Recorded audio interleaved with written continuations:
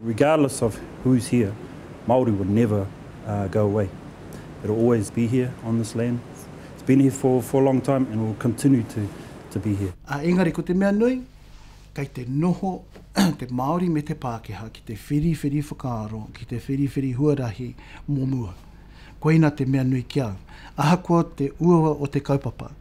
Mainstream New Zealand made strangers of Māori for quite a long time, really.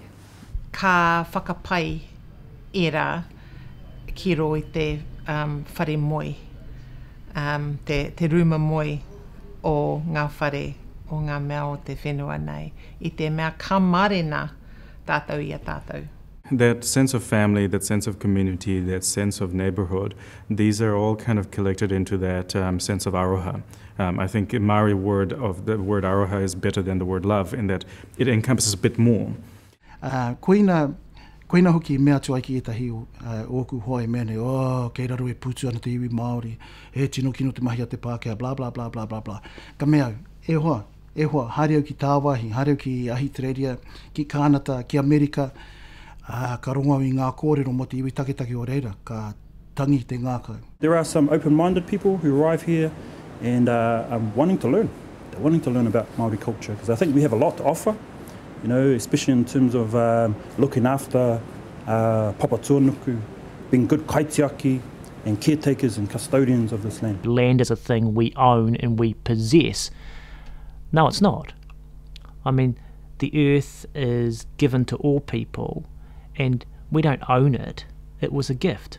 It's a gift for us to be part of, but it's a gift for us to pass to the next generation as well. But you don't own it. Being able to lift our sides to say, you know, my family is not just my children and my wife, but also the people who I interact with around me. There are European traditions that work well with Māori tika, and there's others that don't.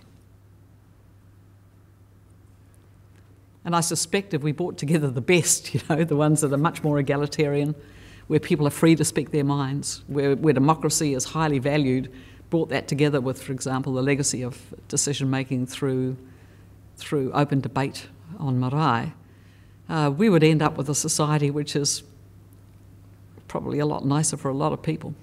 Ai, koira te whakutu pēr.